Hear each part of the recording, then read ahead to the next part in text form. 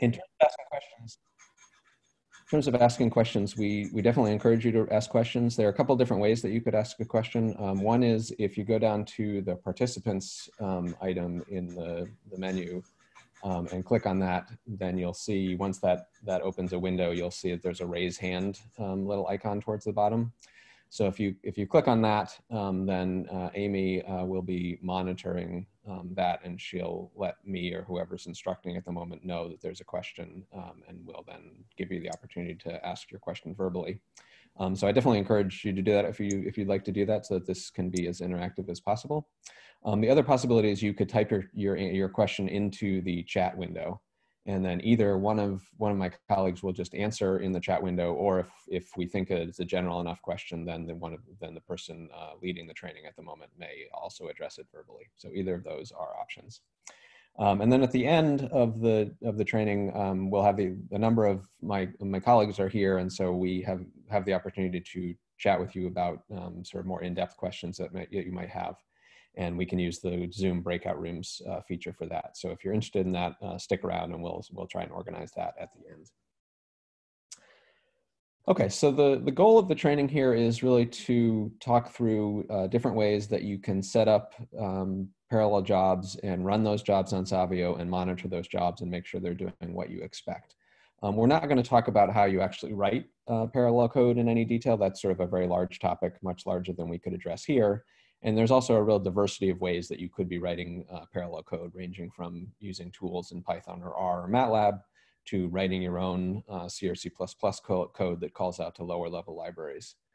So there's a huge diversity of things that you could do, and we're not really going to go into those here, but we are going to cover, for those various ways that one might have written parallel code, we will cover how you would then go about submitting things like that to Savio or other clusters that use Slurm or similar kinds of schedulers. Okay, so hopefully everybody got the email in advance, giving them an indication of where the materials are. We encourage you to follow along, and we'll be doing some demos. I don't think I will be, but some of the other instructors will be doing some demos. So you may want to open up a terminal and log into your Savio account if you'd like to follow along directly. But if you do need to get the materials right now, probably the easiest way is just to go to this tinyurl.com/brc-april20. Okay, so I'm going to present the first introduction, giving kind of an overview of terms and concepts, the hardware that a cluster will have, and then some of the basic approaches that one may use for parallel jobs. And then Nicholas will talk specifically about submitting and monitoring parallel jobs on Savio. And then Christopher will talk about taking advantage of parallelization capabilities in existing software, in particular in bioinformatics software. And then Wei is going to be talking about how to basically combine together multiple jobs into one sort of giant super job using a tool called GNU Parallel. And then time permitting, I'll probably just briefly talk about some of the capabilities for parallelization in sort of standard software like Python, R, and MATLAB. Okay, so let's just see an overview of what the Savio system looks like. And this is not so dissimilar from other high-performance computing clusters or Linux clusters that you might encounter or already have encountered in your careers. So basically, when you log onto Savio, you're on one of the login nodes, which is indicated here with this LN00010203. I'm expecting that most of you will be familiar with submitting jobs on Savio, and so in order to actually do any work, you need to submit your code to be run on one or more of the compute nodes. And so the submission would happen using the Slurm software, using the commands either sbatch or srun. So that submits your job to the scheduler, and then the scheduler, based on your submission, then goes and finds one or more nodes on which it can run your job. So each of these little cylinders here in sort of the bottom part of the picture is meant to indicate one node or computer or machine that is part of the overall Linux cluster that is Savio. So when we're talking about running jobs in parallel, we're talking about either using multiple CPUs or cores on a single node, so sort of a single one of these cylinders, or we're talking about using CPUs or cores across multiple of nodes. So you might ask for, say, 4 nodes, and you might get a collection of 4 nodes on which to run your code. The other thing I'll note here is just that in terms of communication of data and code across the various pieces of the system here, when you're running code on the compute nodes on Savio, those nodes are linked together by very fast networking called InfiniBand. And they're also linked by this same fast networking to your global Scratch area. And so that means that data that you were loading to and from your compute job off of Scratch can get loaded quite quickly. In contrast, if you were to load data from your home directory, which we discourage, it would get loaded in much more slowly. Okay, so if we think about this sort of graphical cartoon of a cluster, and let's take one of these cylinders. One of these cylinders is basically like a desktop machine, and that desktop machine will in general have multiple cores, which are the processing units available on the machine. And so this here is basically a graphical representation of what your laptop might look like. It will have a multi-core chip, so it'll have one chip is also referred to as a processor and that chip will then probably have multiple cores. So in this graphical representation, there are 4 cores on this chip, and all of those cores use the same RAM, the same main memory. So so basically any node on Savio is basically something that looks like this, except all of the nodes on Savio actually have multiple CPUs or processors, and each of those CPUs or processors has multiple cores. So you can think of a Savio node as basically being this graphic here, except the green box is replicated multiple times. So an example would be the Savio 2 nodes. So the Savio 2 nodes have two Haswell processors, so there would be 2 green boxes, and each of the processors has 12 cores. So instead of the 4 cores that are shown here, there would be 12 cores. So in total, there are 24 cores on most of the Savio 2 nodes that you can take advantage of for running code in parallel. So another sort of graphical representation of what this would look like is just linked to here. You can think of a cluster as being basically, let me try and zoom in here, as basically just a set of multiple nodes. Each one of those nodes has multiple processors. Each one of those processors has multiple cores, and all of the cores on a node share the same main memory here.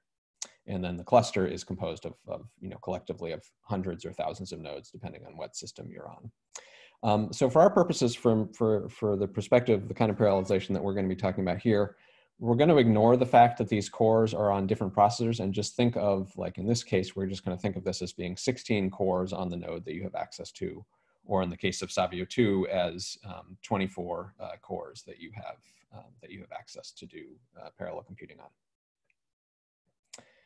Okay, let me pause for a second and just see, are there any questions that anybody would like to ask? Yeah, so Amy, can you unmute Greg Lemieux? Hi, Greg, do you have a question? Yeah, I was just curious, are you going to discuss the difference between threads and cores? Yeah, I'm going to get to that in a second. Okay, thanks. Okay, so that's a good lead in. I have some terms defined here, some of which we've already discussed. So we're going to use the term core to mean the different processing units available on a single node. We're going to ignore the fact that those cores are collected on a set of CPUs or processors. So we're going to sort of use the terms core, CPU, and processor all interchangeably. So threads gets used, the term threads gets used in different ways. One way it gets used is in terms of hardware threads. And so on some particular kinds of processors, each core can have multiple hardware threads. And depending on how a system is set up, in some cases, those separate hardware threads are viewed as separate cores. On Savio, they're not. And so we're going to basically sort of ignore this possibility of having hardware threads. The next set of terms I want to talk about is terms that relate to the processes that you will be running as part of your program. So I'm going to call a process as just an individual running instance of a program. And so if you looked on using a command like top or ps, each process will have a separate line that is being reported from the operating system. Now, there are also things called software threads that are distinct from hardware threads. And we'll see a little bit more about this, but basically a software thread would be a case where you have a single process running, and then the code has been written such that that process can basically split into multiple threads that can act and can do computation in parallel, and then they sort of join back together when the parallel computation is done. So you can think of these as sort of lightweight processes, but people will generally refer to them as threads. And if you have a threaded program and you're using a command like top or ps to monitor the program, you will see that, that threaded program potentially showing more than 100% of CPU usage. And that's not magic, it's just a reflection of the fact that it's viewed by the operating system as a single process, but it is using multiple cores behind the scenes, and that's why you can go greater than 100% of CPU usage. Okay, particularly when people are talking about Python or R or MATLAB, people will also often use the term workers, and so by that we just mean the individual processes that are carrying out a parallelized computation. And so you can start up multiple workers that in parallel in Python or R or MATLAB to do your computations. And then the term task is sort of an overloaded task in this context. So I'm generally going to be referring to tasks as the individual computations that you need to get done. So maybe you're doing a parameter sweep and you need to do a computation across 500 different sets of parameters. So you'd have 500 tasks. Or maybe you need to do a computation across 400 different data sets. So you would have 400 different tasks, one task for each data set. The confusing thing is that if you're using MPI or Slurm, they refer to tasks basically to refer to individual processes. Whereas at least I and maybe my colleagues are mostly going to be referring to tasks to refer to the actual computations that you need to get done. You need to do some sort of overall computation. You're going to break that up into some number of tasks that can be done in parallel. Okay, so a few high-level considerations. In general, if we've got a certain number of cores on a node, we don't want to be running more processes or more combinations of processes and threads than we have the number of cores on a node. And in general, if we want to effectively use all of the cores on a machine, we want to have at least as many computational tasks as we do cores that are available to us. And then the other point to be made here is just this sort of hierarchy of speed if you're doing computation, which is if you're getting data from the CPU cache to the CPU to actually do computation, that's going to happen very quickly. Getting data from main memory, from RAM, is slower than that. And then when you start to get to moving data between nodes or reading data off disk, that's even slower than that. And if you're reading data and getting data over the internet, that's going to be even slower, further slower. So that sort of gives you a sense of where some bottlenecks may come in as you're doing computation. And so, you know, in a lot of what some people do, they're going to be limited by the speed of the CPU and how fast the CPU can actually do the computations that need to get done. In other cases, you may be constrained by the bandwidth between memory and the CPU of actually moving data from memory to the CPU to actually do computation. In other cases, you might get constrained by the bandwidth of being able to load data off of the file system if you're working with very large data sets and having to read them from disk. And then there's this notion of Amdahl's law, which is that if you've got some large computation that is, part of it can be done in parallel and part of it can be done sequentially, then you're going to be limited by the speed of the sequential part, because that's the part that you're not parallelizing. Okay, so let me give an overview of some of the different types of parallelization, and these will then lead into some of the discussion that my colleagues will provide later on. Actually, let me pause for a second and see, are there any other questions that folks want to ask verbally?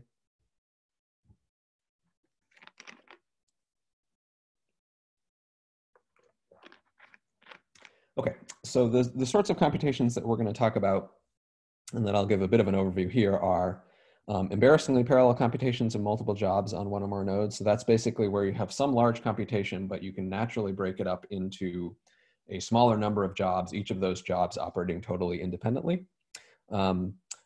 Other kinds of parallelization that you might do is parallelizing one job over over the cores that are on one node, and that could either be using threaded code or using multiple processes to run a single job on multiple cores on a machine.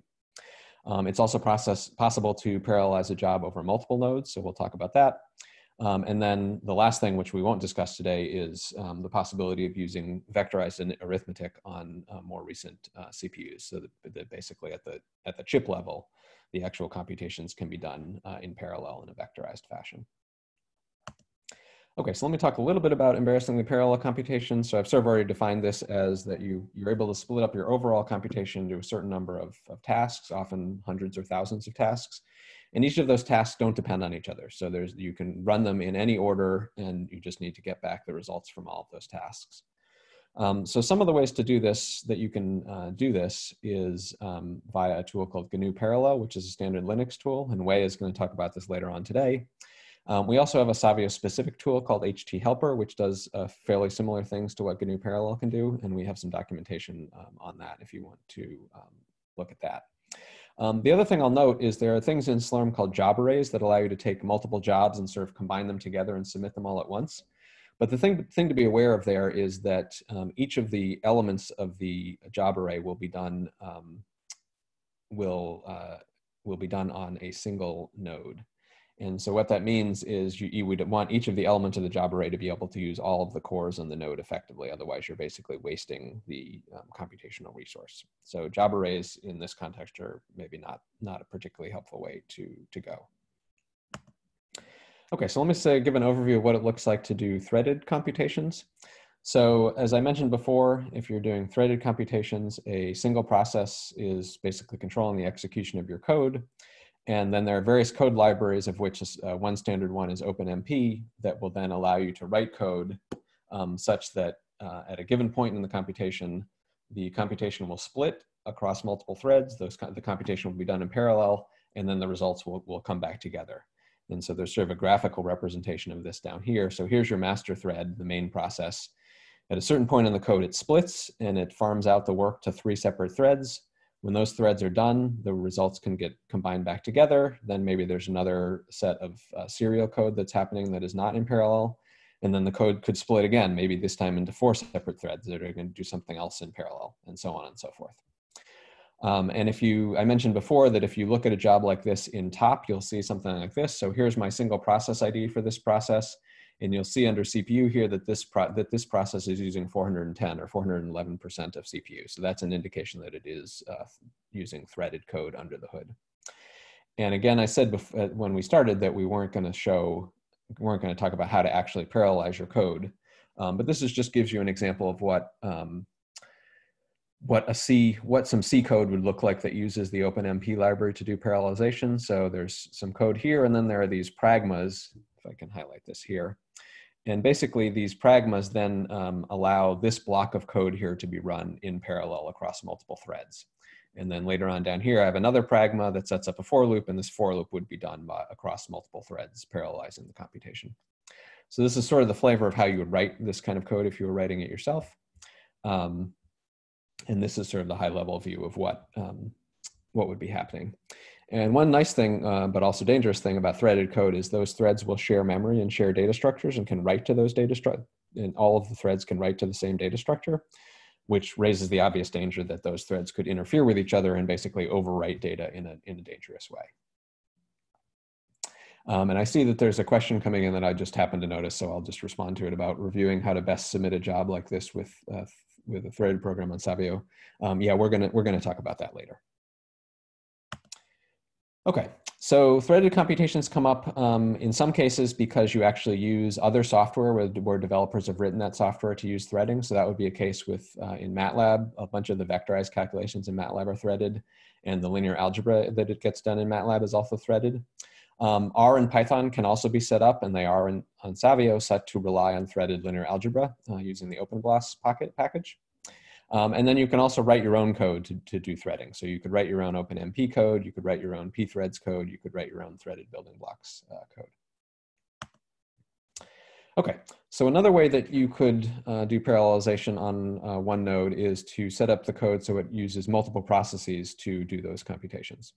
And so in Python, R, and MATLAB, it's pretty easy to basically set up those software so that they will start up multiple workers, farm out your computation. Again, this would have to be independent computations, farm out the computations, and then collect the results back to a master process. And so if you looked on top if you looked on top to see what this would look like, you would see something like this where you'd have, say, 5 separate processes, each one of them using up to 100% of CPU and each one of them running the same command. So this is a multi-process R job where whichever one of these has the lowest PID is presumably the master process, and then it started the other processes here.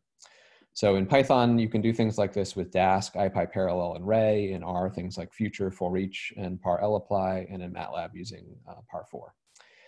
And in general, this is quite easy to set up if you're going to run across one node. In most cases, you can also do this in Python, R, or MATLAB across multiple nodes, but it requires a little bit more setup that we may see at the end. Okay, and then the last sort of high-level kind of parallelization that I'll discuss here is distributed computation, and by distributed we mean distributed across multiple nodes. And so traditional high-performance computing is really set up to do this effectively and to really take advantage of the fast networking to run large computations quickly across multiple nodes. And one of the standard ways this gets done is a protocol called MPI, which stands for the Message Passing Interface, if I remember correctly. And so basically, whoever's writing the code to be able to do this, they'll make use of the MPI protocol and the MPI library that is being used to basically write code so that different processes are communicating with each other and passing information back and forth to allow a single computation to be done in parallel. So here's just a very toy example of compiling some C code that uses MPI and then running it using 20 separate, using 20 separate processes here. And in this case, this is just a hello world kind of example. So it just prints out and says hello from process number 2 out of the 20 that are being run.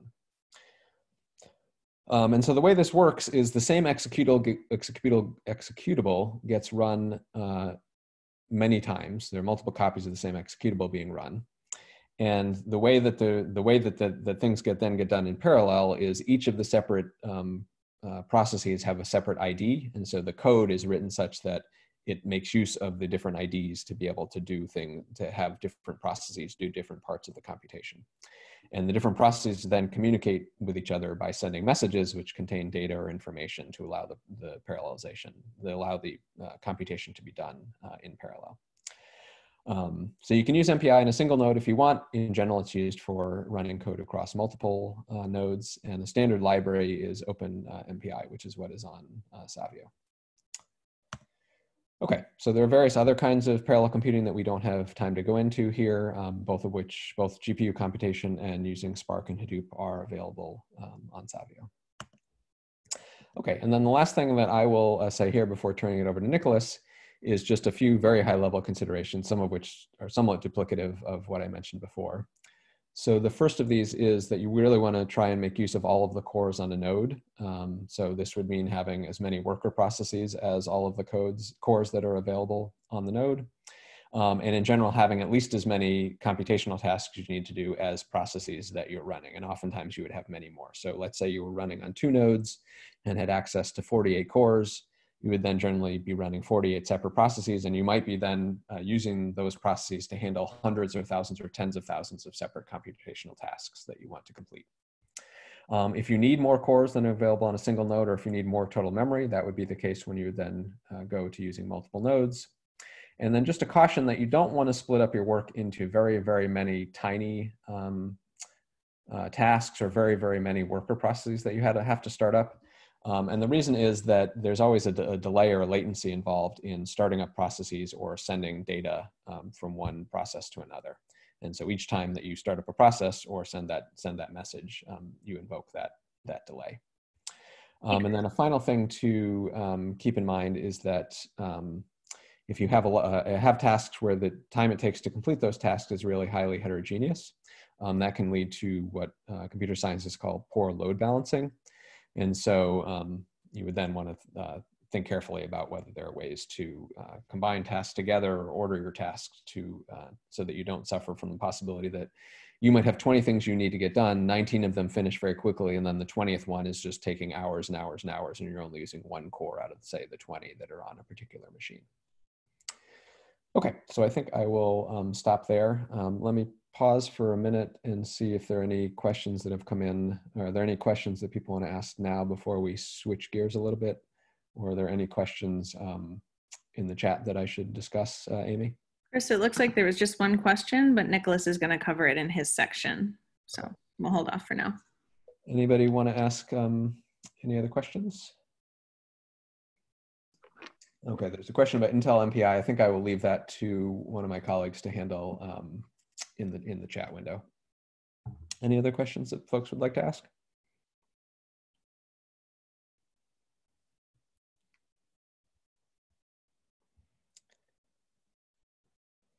Okay, well, let me turn it over to Nicholas. Nicholas, remember, please introduce yourself, and I'll let Nicholas share his screen.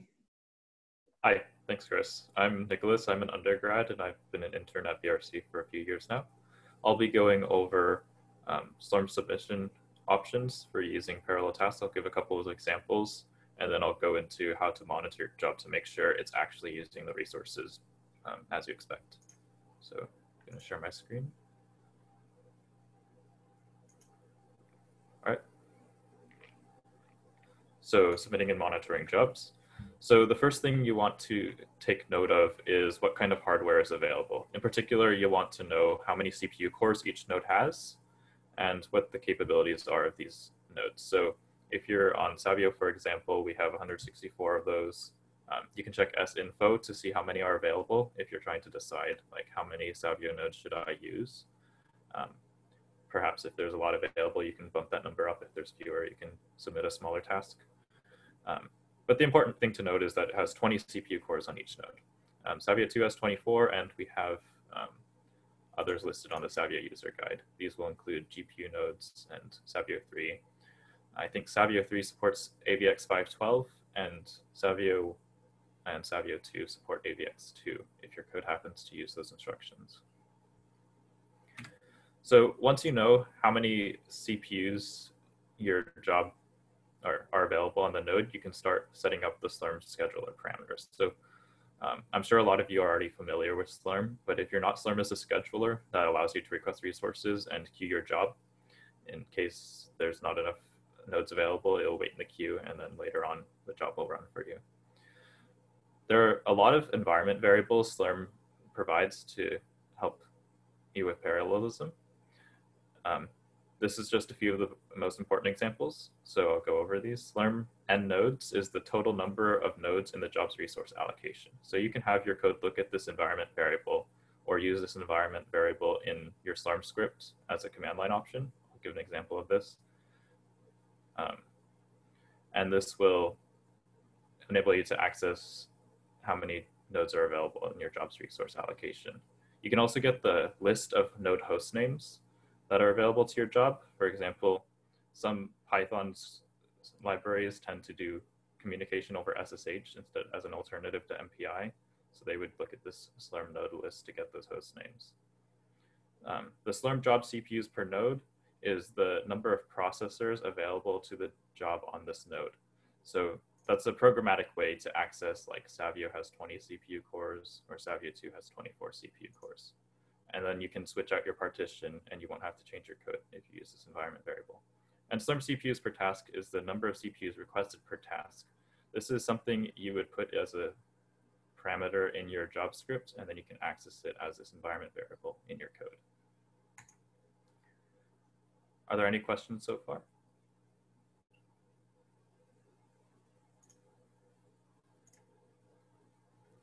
Check the chat. Okay. If there's no questions, I'll keep going. No. All right. So the first example is an OpenMP job. Like Chris mentioned, OpenMP can take a single task and then it will do some computations and then split across multiple threads. So in this option, I think there was a question about this in the chat. We're going to use the CPUs per task option for Slurm. And then we're going to access the environment variable I talked about earlier to set the OpenMP number of threads to use. If you have another way of using multi-thread tasks, you can use the Slurm CPUs per task as well there. So in this job script, the important thing to note is we say number of tasks per node is 1 and CPUs per task is 4. This is going to submit a job with using 4 CPU cores, and this Slurm CPUs per task environment variable is going to be 4. So it's going to set OMP number of threads to 4, and then when you run your script or your binary or whatever your program is, it's going to look at this environment. You can set it up so it looks at this environment variable and then parallelizes over that number of threads. In this example, the important thing to note is that it says CPUs per task is 4, but over here we know that, sorry. Oops.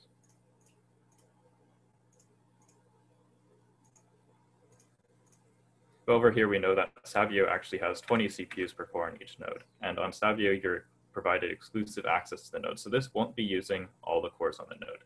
If you wanted to use all the cores on the node, you would have to set this to 20 in the case of Savio, or 24 in the case of Savio 2. The next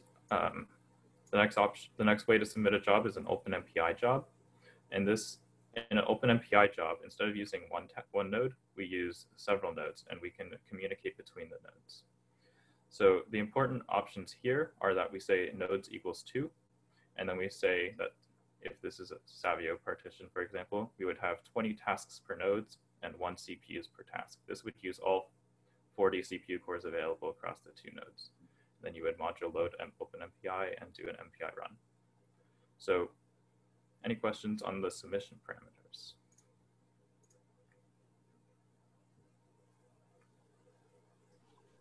I don't see any. All right. Oh, here's one, Nicholas. Mm-hmm. What is number of tasks per node? It's a good question. That is the, so in OpenMPI, for example, it might look at the number, it might look at this environment variable, and then that would tell it how many tasks to run on a specific node. So we have 2 nodes, and we want to run 20 tasks on each. So we're going to end up running 40 tasks total, 2 times 20. What would happen if you asked for more tasks per node than are available? I think it might try to run all those tasks on, someone can correct me if I'm wrong, but I think it would try to run all those tasks on the node. You would just not get any speed up. It might actually be slower on a per task basis because it would kind of switch between. I think actually Slurm wouldn't start the job, but I also could be wrong. It might not start the job. Okay, thank you. Is there any disadvantage when I use MPI code for using one node? I don't think so. I think it would be fine. For a multi-threaded process, is it usually best to use tasks per node equals number of CPUs available? Yeah, that's like the OpenMP example. It depends on your task, really. If you find that you can use all the CPU cores without running into other bottlenecks like memory contention or something like that, then you should go ahead and use as many CPUs as are available, because you're providing exclusive access, so you're paying for all of them. If it turns out that like running 20 tasks per node ends up running out of memory on the node, then you might want to bump that number down. So there's some cases where you wouldn't want to use all of it. How about the CPUs per task flag? So CPUs per task is just another way of dividing up CPUs and tasks. So if I said, for example, 2 CPUs per task, then I would have to bump the number of tasks per node down to 10. So total number, yeah.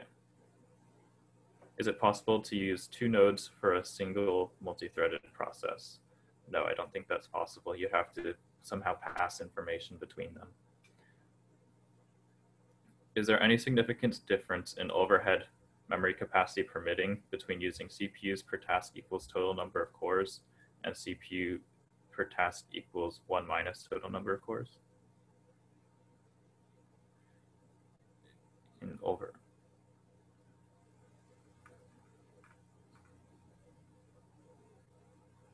I think, I'm not sure what you mean by overhead, but if you use fewer, if memory capacity is, or other bottlenecks aren't a problem, you would want to use as many CPU cores as possible. I don't know why you would want to use 1 minus the number of CPU cores.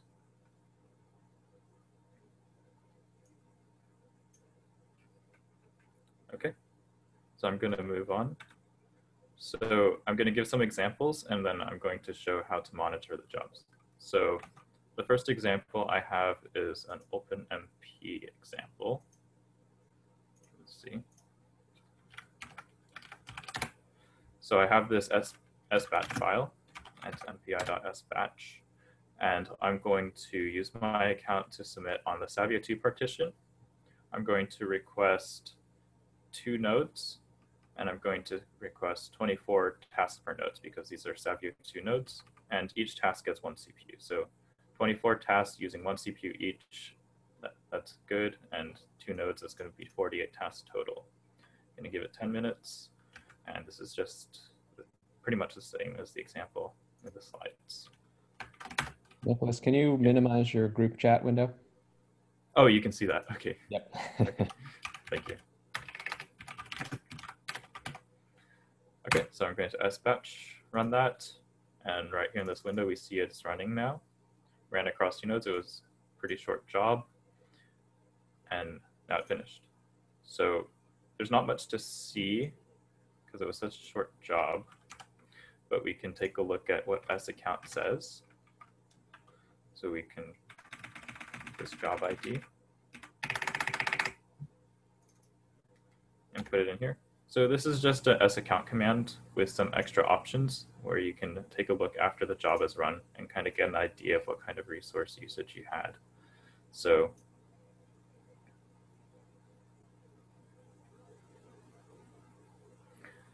there's a couple things listed here. There's CPU time, number of CPUs, max RSS is the memory, and then the start and end time.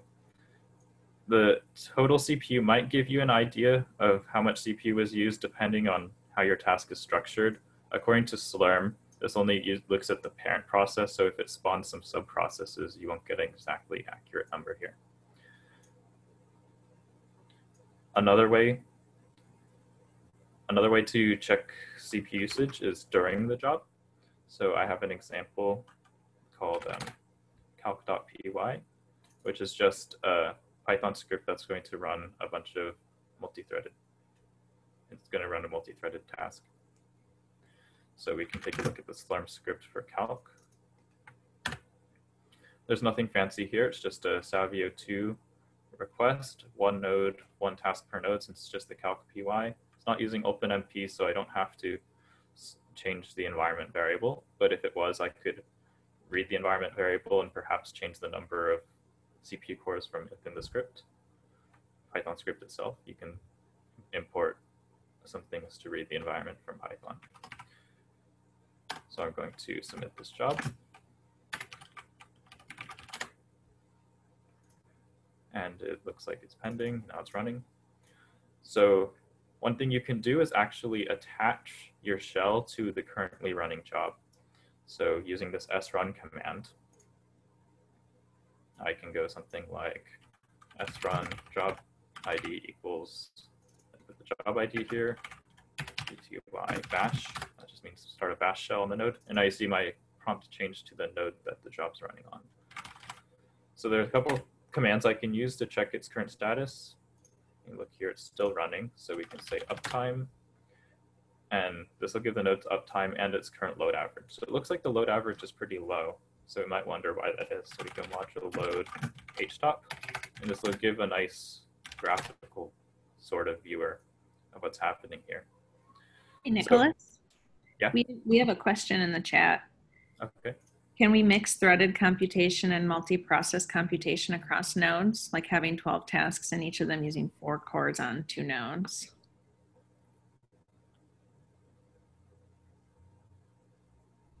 Somebody is saying, I think yes. Yeah, yes, I think so. Mm-hmm. You would just change the number of threads per task. Yeah, that's a good example of when you would want to use the CPUs per task option in Slurm.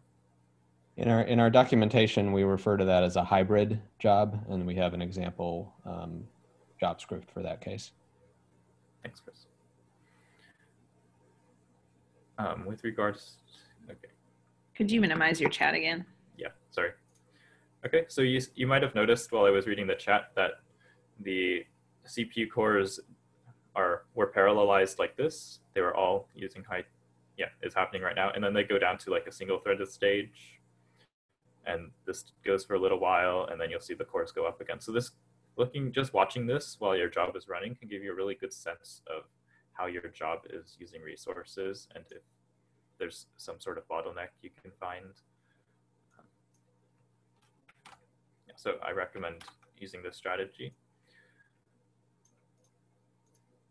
There are some other things you can do when your job is running. So it looks like my job finished, so I'm just going to submit it again. You can also use Werewolf if you don't want to start a shell on the node itself, you go W wall J, and then you can put the job there, and it can tell you the CPU utilization at this time. So it looks like 5%. This is probably that single threaded stage, and then if we keep watching this, it might go up eventually.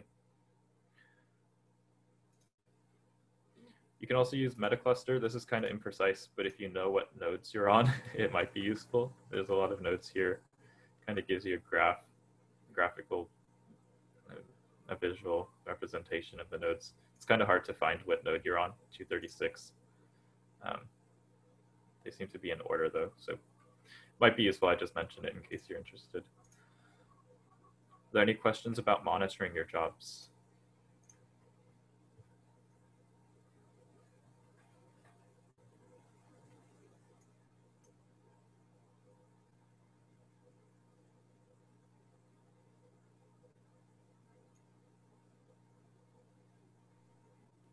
Okay, I don't think there's any questions. Are there any questions I missed? Nope. Okay. Yeah, so that's it on submitting and monitoring parallel jobs. As Chris mentioned, I think we'll be available for a little while after for kind of office hours if you have any specific questions about errors you encounter. All right, so I'll pass it over to, is it Wei next? I think Christopher's. Christopher next. Okay. And make sure to introduce yourself, Christopher. Okay, great. All right, thanks, Nicholas. Yeah, I'm Christopher Soden. I'm one of the other domain consultants. And I'm going to talk about using software that's already been parallelized for you. So using existing software in a parallelized way, which is mostly going to be advice on how to read the manual and what kinds of things to look for. So Amy, if you could enable screen sharing for me.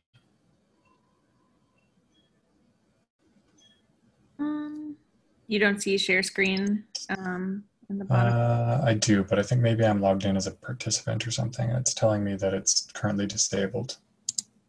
I'm going to make you the host in that case. Here you go. Okay. Oh, look at all those options. Yeah. Okay. I believe what I want is this one here. Okay.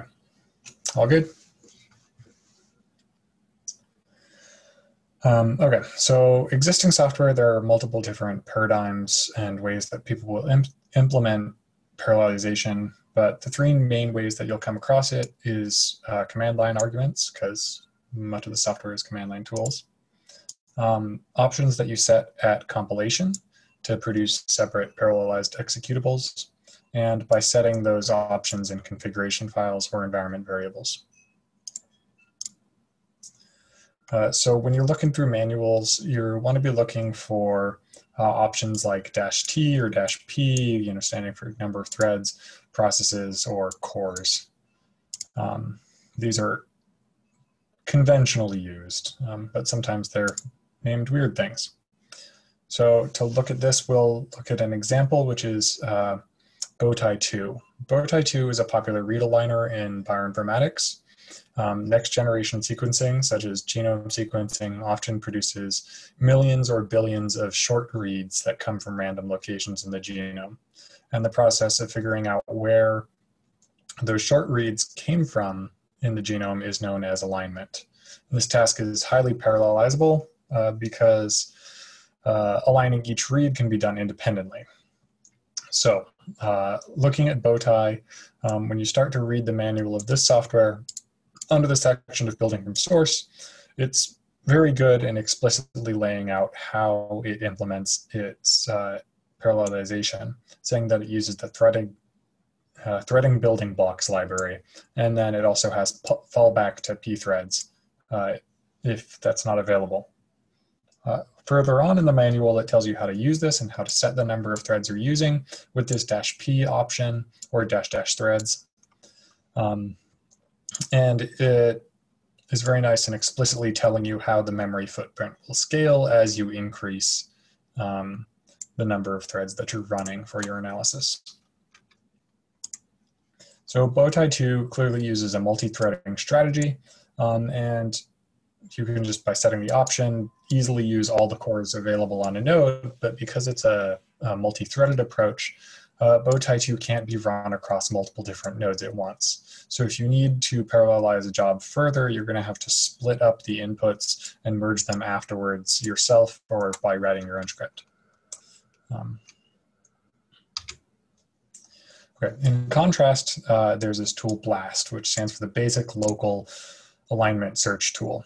This is another very common alignment tool, but it's not designed to find the location of where reads come from in a genome, but rather to find the identity or origin of a larger anonymous sequence in the database of all known sequences. So BLAST does implement some strategies to make multiple queries faster. If you give it an input file with multiple queries, it will go ahead and scan through the database, searching for where each one of those queries has matches. And this can increase the memory use, this kind of batching approach. If you read through the BLAST documentation, buried in the appendices, you can see that there's also a num threads option. And it gives a much more terse description of just the number of threads or CPUs to use in each BLAST search. So we're assuming that this is in fact threaded and will only want to run on the cores of a single node. But it's not clear on how any speedup is made. If you go ahead and test this software, and oftentimes when you're using existing software, you will need to run some tests to see how it's performing. You can see that the num threads option results in really nonlinear speedup, and it quickly levels off at around 4 threads. So that actually makes BLAST an excellent candidate for tools like New Parallel or HT-Helper that Wei will discuss in the next section. Because splitting up your queries and running multiple instances of BLAST is going to be faster than actually using the parallelization option that's native in BLAST. Okay. Another bioinformatics tool is GATK, or the Genome Analysis Toolkit. This is a tool that's used to make statistical inferences about types of data like those produced by Bowtie 2, so from multiple sequences aligned to a genome. Looking through the GATK manual, I see some examples of how this terminology is used pretty loosely depending on the developer. So in the GATK guides and forums, people talk about machines, while we talk about nodes, but pretty clear there. They also talk about this concept of data threads versus CPU threads, which I'll get into. And they use scatter-gather, which is a general technique that we've actually been talking about to describe multi-node processing as a paradigm. So anytime they're talking about scatter-gather, they're talking about multi-node processing. They have a couple key options. They have -NT for the number of threads, and it's described as the number of data threads sent to the processor. And then they have this similar -NCT, which controls the number of CPU threads allocated to each data thread, which didn't make much sense to me. I couldn't really tell what they meant by that, but reading further into the guides, it seems that the -NT threads cannot share memory while the -NCT threads do use shared memory. So really, I think what they're talking about is essentially different processes here with independent memory and then separate threads within each process using that shared memory. So GATK is unfortunately not the best documented in terms of parallelization, but it's also a big toolkit. There are many different tools that have different resource needs, and they give different recommended configurations for these different tools. So for example, this base recalibrator tool can use multi-threaded, and then it also say it's supported for scatter-gather or multi-node processing. But when you look into the manuals on what scatter-gather actually means, they say that they support the use of this WDL, or workflow description language. So this is a scripting language that they support that essentially generates multiple GATK calls. So that could be one way to go about it, but you know, to my mind, it might be easier just to use new parallel for multiple node parallelism, because it doesn't entail learning this whole other scripting language. Okay, some tools you'll have to set options or different options during compilation to produce separate executables that operate under different parallel paradigms. One example of this is this IQ tree phylogenetics software that makes evolutionary trees. It has an option -NT where you set the number of CPU cores in the multi-core or essentially threaded version, so using multiple cores on one node. And it also has this kind of, you can set it to auto, where it will automatically determine the number of cores to use based on your system hardware, which is a kind of nice convenience feature that sometimes developers will implement. But IQtree also has an MPI version that has to be compiled separately. You would just simply, load your compiler and open MPI, and then when you compile it, you'll set this, IQtree flags equals MPI, and that'll produce this IQtree-MPI executable that you would use whenever running across multiple nodes. Finally, sometimes you have to set these parameters in config files or environment variables. And for this, I have a non-bioinformatics example, which is Abacus. This is a popular finite element analysis software, and I'm not a physicist or engineer, but my understanding is that this software tells you when your designs will break on fire or light on fire, break, or other things. So Abacus uses an environment config file that they talk about, this abacus_v6.env, and it's just a Python syntax file that contains a bunch of variables such as the number of CPUs to use, the number of GPUs to use, or whether or not to use MPI. Okay, so with that, I'll see if there's any questions and then turn it over to Wei to talk about new parallel and running some of these embarrassingly parallel jobs.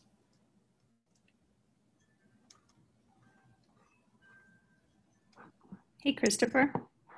Yes. Could you pass the host back to me? You can just scroll over where it says my name and like where my video would be, and click the 3 right dots and then make host. Okay. All right, I'll do that, and then I think Wei will take it away. Here we are.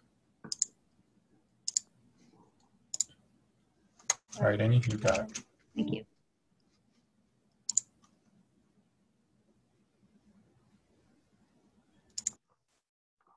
Over to you, Wei. All right, let me share my screen.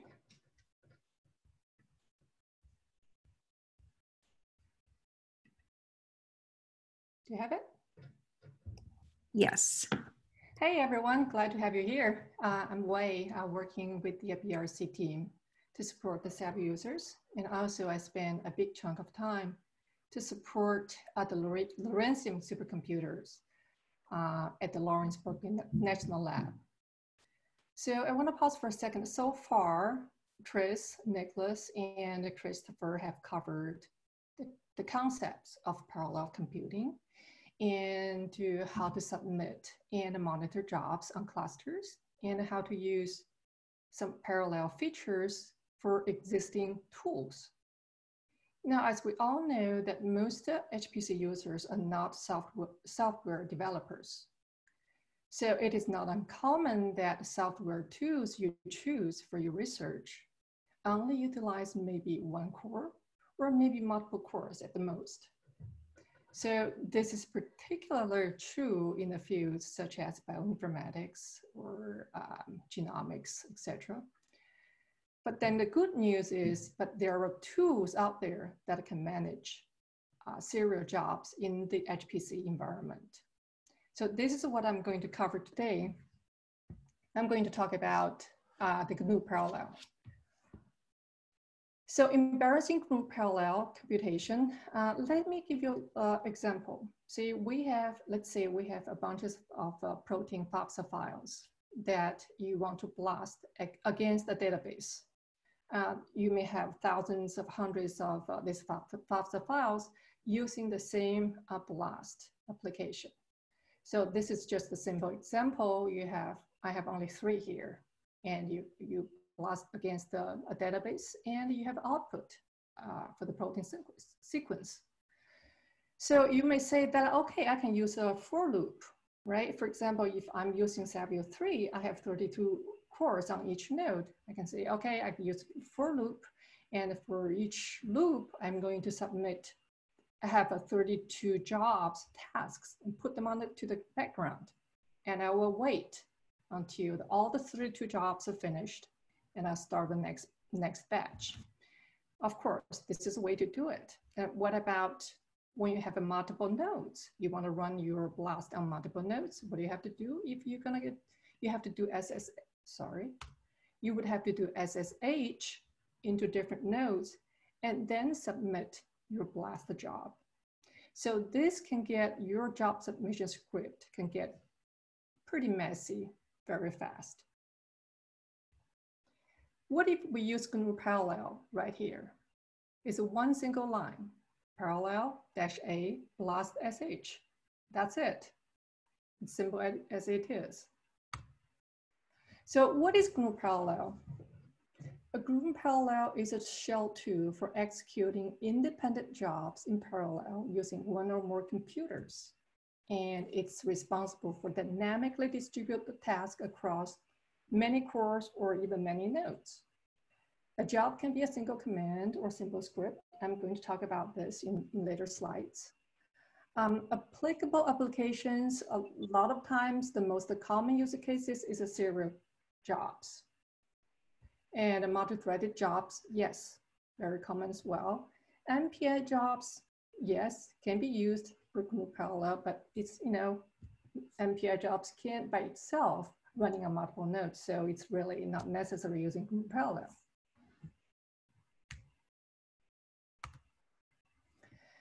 All right, so when you think about GNU parallel, the first thing that comes to our mind is you have a list of tasks you want to do, right? So a simple format for GNU parallel is parallel. Let's see a very simple example. I'm just using parallel echo. What I want to display, I just want to display ABC. If you see three columns in a row, that's the syntax for GNU parallel, shows that following that is the input data. And here is just the input from directly from command line. You can see, okay, parallel echo, curly bracket. What is that means? Hey, this is where you're gonna put in the parameters from where the parameters coming from, which is from ABC. The second example, and I could have 2 sets of parameters, then 2 sets of 3 columns, ABC, and the second one is to say generate 3 integers. This is a really simple way to use a GNU parallel just from the command line. All right, and for most cases for researchers, we have input files. We may have hundreds of input files, maybe just varies in terms of parameters,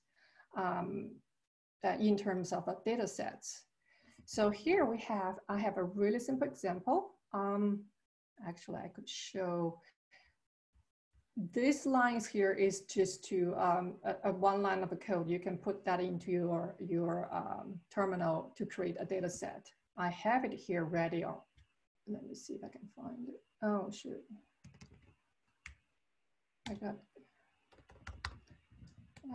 disconnected. Just give me a second. Let me log in.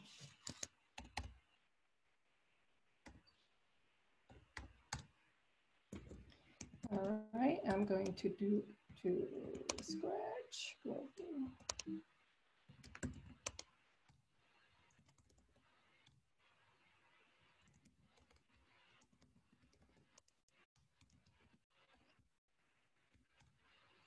All right, so before you use GNU parallel, you need load a module, which is called GNU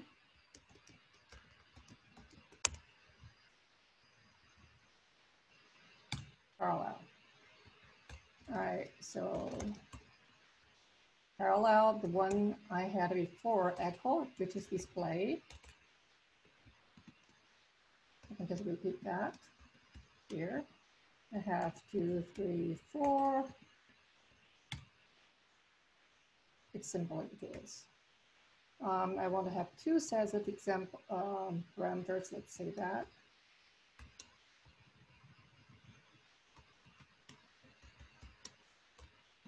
I could say A, B, and C. And then when you have 2 sets, you may want to use a link. This is a flag. Joy, please put one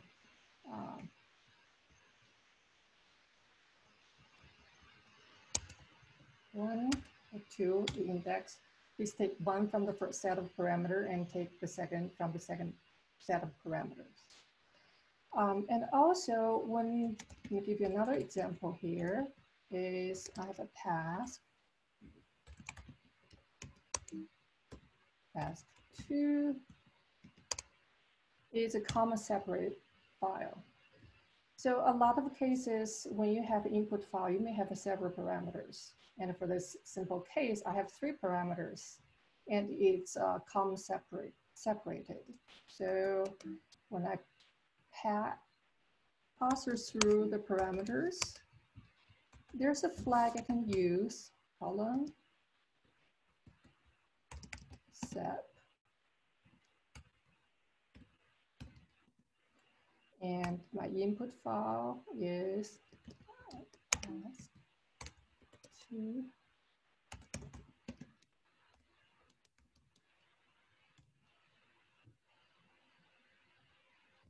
So if the flag of using colon sep will separate your parameters from the input file.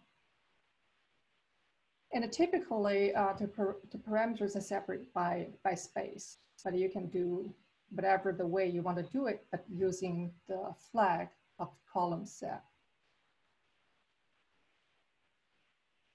All right, so now I will show you my input file. This is an example. So this is what you have here in this line here. You create an input folder and generate 500 files in that input folder. This is what I have.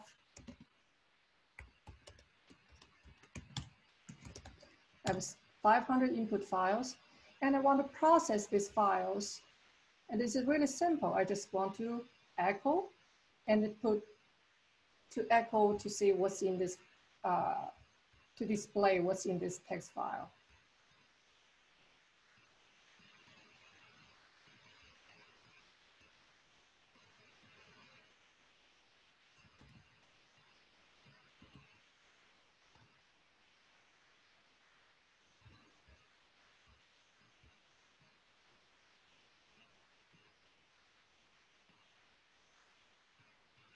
All right, so this is the way to have an input file either directly from command line or from a task list.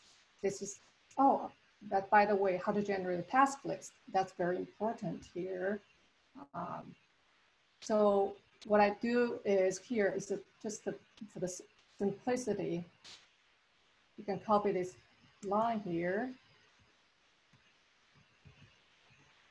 And then you have a task list. So this task list is tell the GNU parallel, hey, this is my task that you need to process, which is what we are doing here. Parallel echo task list.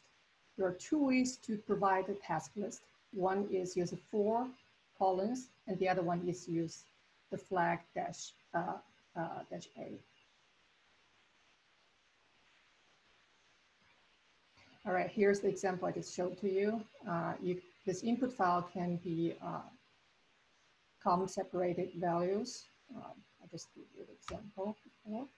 All right, so next one example is the same application fed with different parameter sets.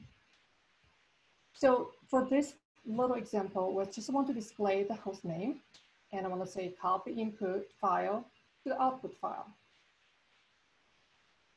The whole purpose of this example is to show you how the GNU parallel handles input file and also how to easily handle the output files. Given input file have different names, output file will automatically generate different file names as well.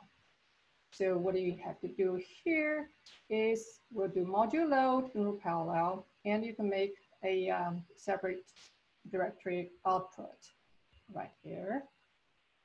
And I'm going to run this command.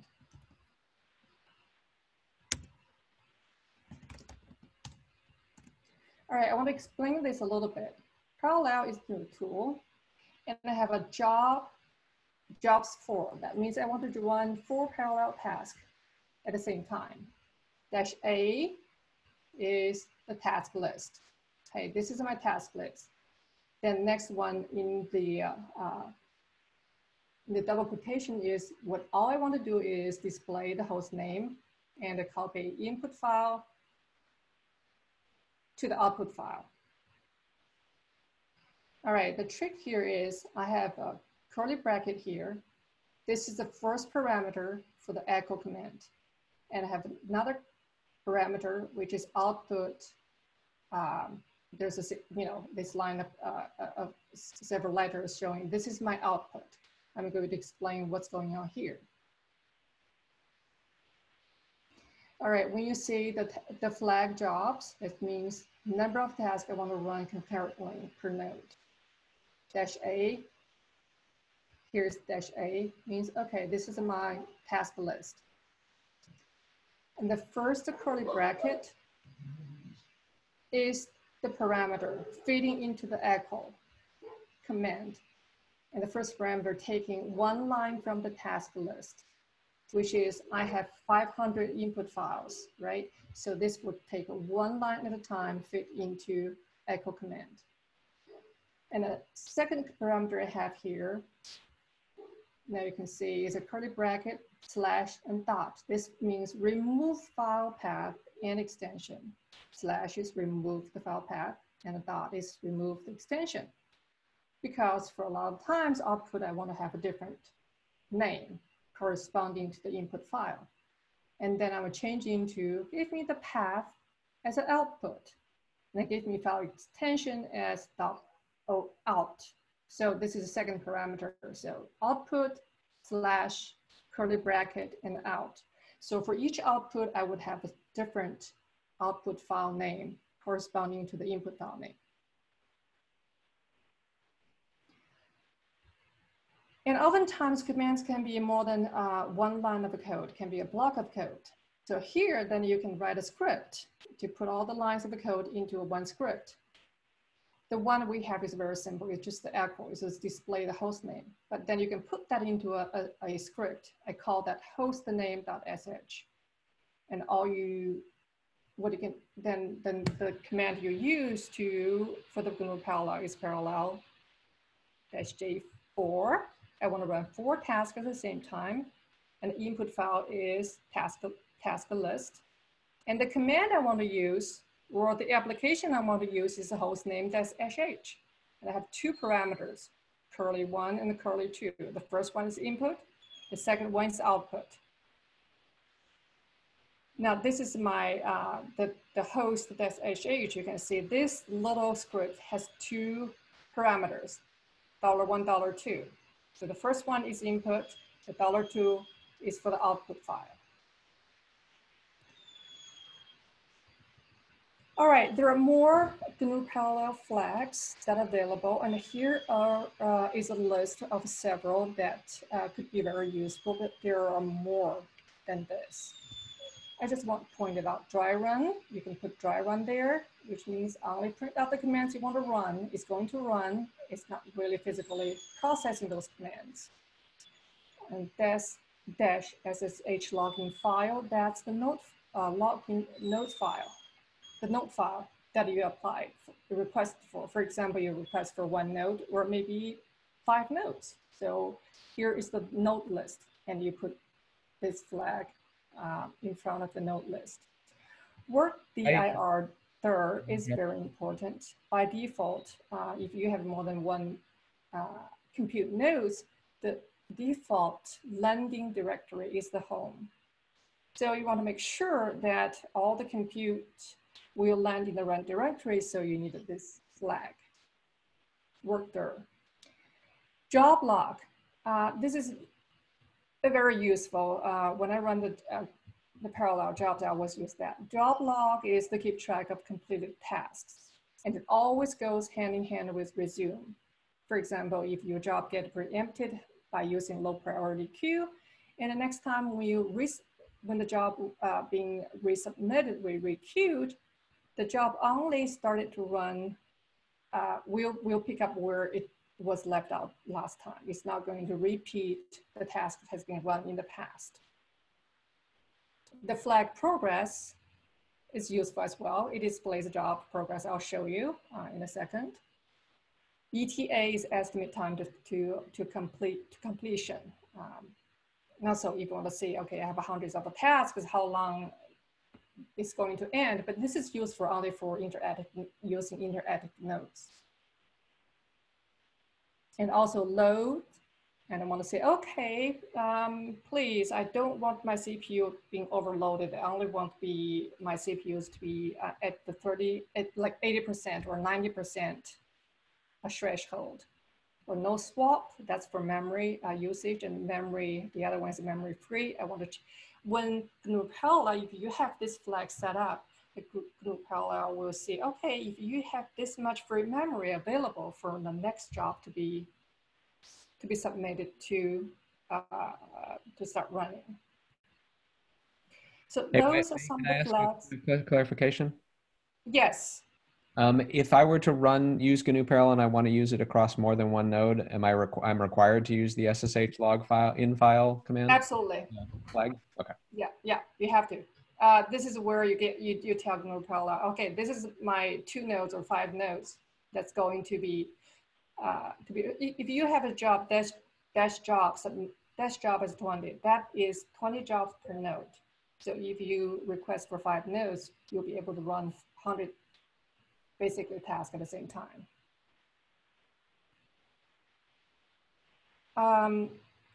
So here I can just do a demo, or I can just show you my screenshot. I have a host file which have 2 nodes. Savio 148, 149, Savio 3. And what I'm doing is I have this task list. I am going to show you.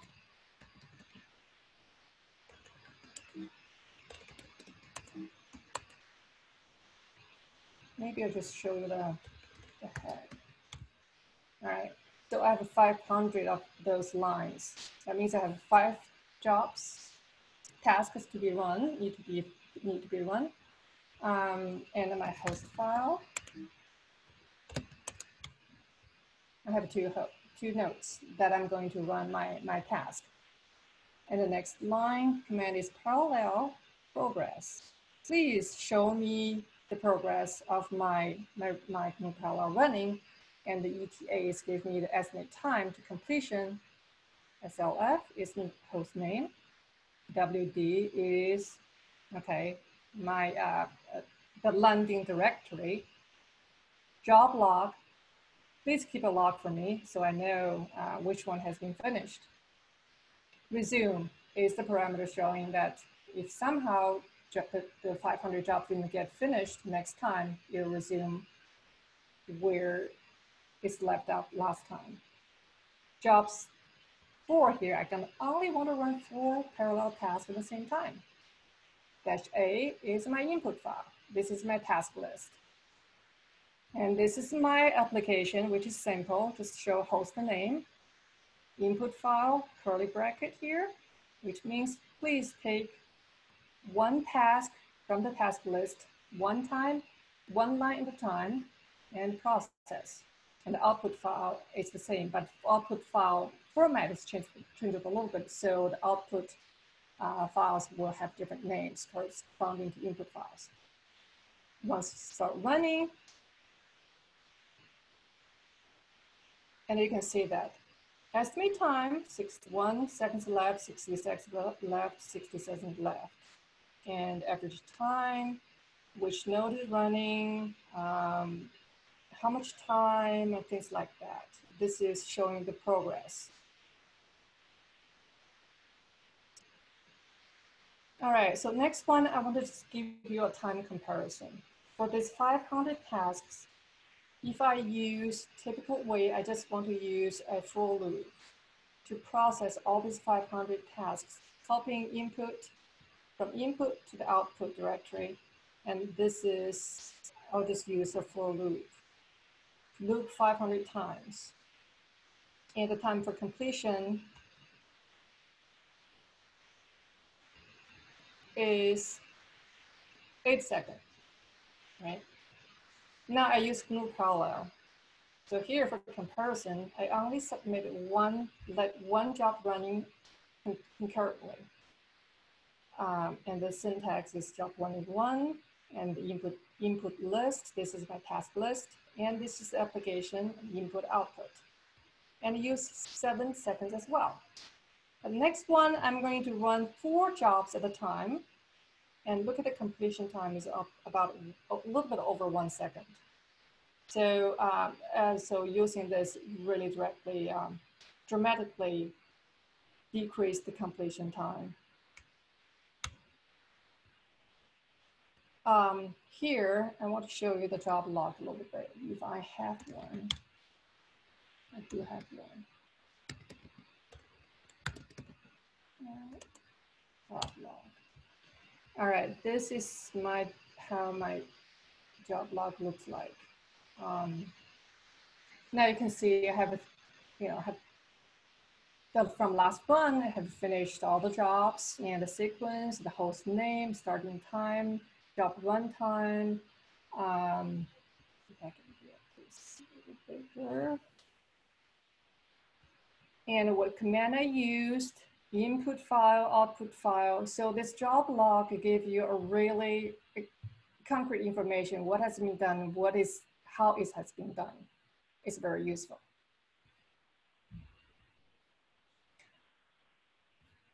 And typically, this is a log file. It goes hand in hand with the resume flag. However, during debugging phase, and if you use the same log file, if everything has been finished and you say resume, your job will never run again because the GNU Parallel sees the log file, says, okay, all your jobs have completed.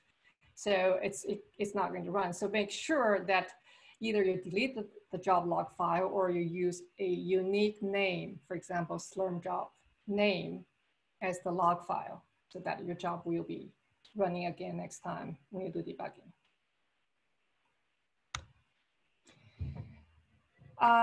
So typical use for GNU Parallel is you have the same application, same tool with a different parameter sets, different data set. However, you can also for GNU Parallel using I want to run different commands as my task list.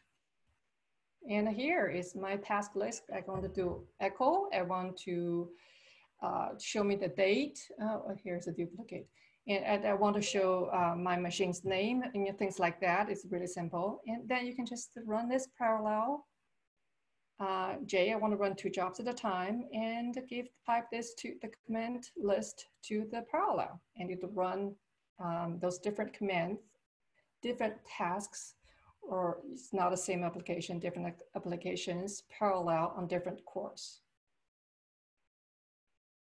Which is not typical use, but you could use it this way. As I mentioned earlier, GNU Parallel is really good for serial jobs and good for multi-threaded jobs. And also you can use that for MPI applications as well. And here, I'm not going to run it again because of timing issue. I have it's just a simple MPI application. Now, typical use, you would do MPI run, right? I have a parameter here, and that's the output, hello one, from processor from which node and then rank 1 out of 2 processors. And then you can also run this through GNU parallel. Okay, please run 16 tasks of such MPI job, and it does for you. Although this is not, it's not an ideal situation. Why would you want to use GNU parallel to run MPI jobs, right? Because MPI, it by itself can run on multiple nodes already, but just showing that GNU parallel does have the capability of managing MPI jobs as well. Here is a sample job submission script that, of course, depends on your application. You would have to customize this based on your application. But basically here, you need definitely to load the module, and you need to export your work directory. So make sure your job will land on the right directory from each node. And here you want to export your jobs per nodes. That's very important. That's one of the most important parameters here. And for the demonstration here, I'm going to run however many cores on those nodes that I'm going to run that many jobs. So basically the Slurm CPUs on each node and plus how many nodes I request, right? For Savio 3, for this one, I have 2 nodes, then there would be 64 jobs running. Hey, Wei. Yes. There's a question in the chat. Yes. Via GNU parallel, are tasks run in the order that they are written in the .lsk file? Yes. Thank you. It does. Yes, it does. All those tasks are independent. I don't think the order really matters, right? You just want to run through all those tasks. They're all independent. So but basically it is taking from one by one from the top.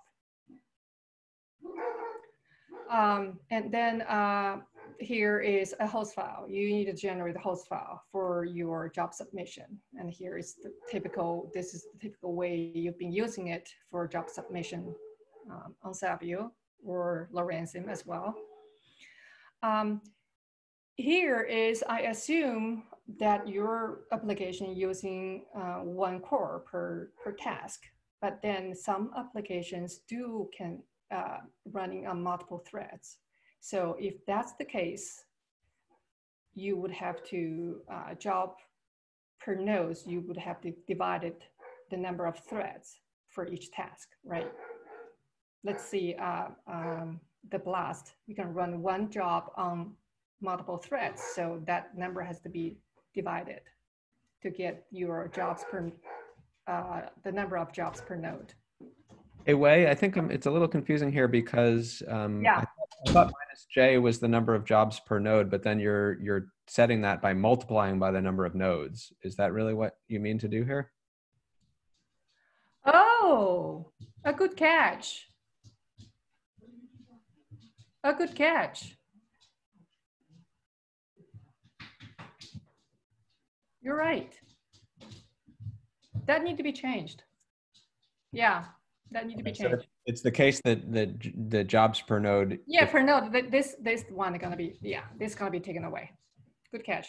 Somehow I was thinking of something. Yeah, and that would be the Slurm CPUs on node, and divided by the number of threads. That's the jobs per node. Thank you, Chris. And can you wrap up in the next minute or so? Sure. And here, so this is basically a sample, and then you would have to customize this job submission script based on your application. All right, so the summary here is the GNU parallel is really effective and a simple tool to parallel your independent jobs. It has a lot of rich options and more need to, you can explore on your own to see which set of flags are useful for your application. For good practice, I think normally you would use an interactive node to test your parameters, and then before you submit the production run. And for more information, of course, there's a lot of tutorials online talking about how to use GNU parallel, so you can check them out. So given that, any more questions? Hey, there is one more question in the chat. Yeah. Are there any unique considerations for using GNU Parallel if I have a Python script that writes output to a database like SQLite? For example, is there any risk that I could lose output if multiple tasks end and write the result to the same SQLite database at the same time? Sure, yeah. Those have to be independent. Although for the input output, they all have to be independent. If there are multiple files trying to write to the same location to the same file, I'm sure there will be contention right there. Also, I've seen issues with SQLite on NFS. So just in general, I'm not sure SQLite will work very well in the shared file system. Post a link to Stack Overflow. Maybe somehow there's a intermediate step. You want to save the output somewhere and then have another step to write back to the database somehow.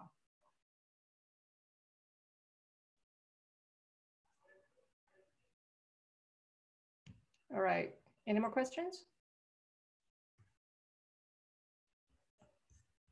Okay, so I'm going to take over for the last couple minutes and just close things out. Sorry for running a couple minutes over here, but let me just make some final comments. I'm going to share my screen again.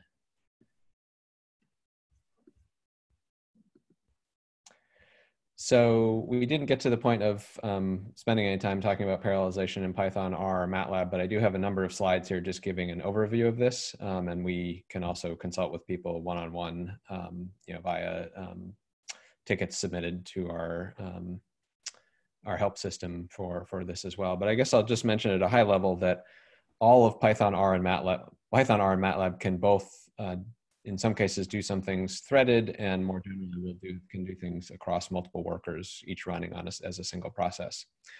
So you can make use of multiple cores by running multiple workers. And so I give some sense of some of the different Python and R packages that can get used in this way. And then in MATLAB, you can do things like using par4. So a little bit more detail here of just some of the different functions and packages that you can use. And there are actually more packages for Python and R for doing parallelization beyond just these ones that I highlight here. And I do have a couple example scripts for running Python in parallel via the Dask package, and for running R in parallel across multiple nodes via the Future package. So given that we're out of time, I won't go into this in detail, but this is here as a reference. So the last thing I want to mention is just how you can get additional help. So you can, of course, email into our help system here. We hold office hours on Wednesdays and Thursdays for an hour and a half, and those, given the current situation, are being done as virtual office hours. And we can also help with questions about data management as well, and we have office hours for that at the same time in the same location. And then I think it's the case that we are still hiring folks as additional consultants. So if you're interested in that, please let us know. So why don't we close the sort of formal part of the tutorial here. I hope this was useful to you. And Chris, if you're interested in, yes, Amy. There is one question in the chat before you close. Does parallel start the next job always on a different core? Is there a chance that it will run the next job on an already used core if the core is not at 100%? Wei could correct me if I'm wrong, but I believe it's going to use a separate core for each of the separate jobs. Thank you. Okay, so if anybody has other questions, in particular, sort of more in-depth questions where they want to talk to one of us one-on-one, we can use the breakout rooms here in Zoom now, but I think why don't we close off the sort of all the collective discussion at this point.